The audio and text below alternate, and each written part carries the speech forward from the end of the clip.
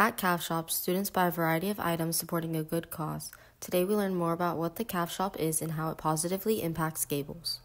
Hi, how are you? My name is Miss Feeney. I've been a teacher here at Gables for 22 years now, working with the ESC department.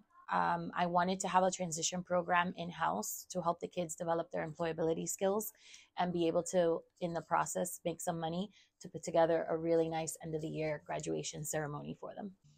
Well, CavShop benefits Gables in many ways.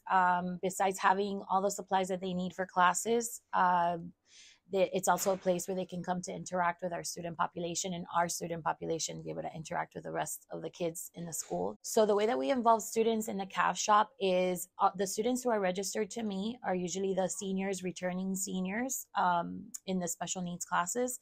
And they come to the CavShop to work during their transition periods of their elective classes, and they get employability skills out of it. My name's Brianna, and this is my teacher, Miss Penny, and welcome to the Cav store. Well, I work at the Cav store and sell products for students at school, what they need. The students of Gables needs me. They need to sell these products that they'll give the students that they need for community services, field trips, VIPs, and more.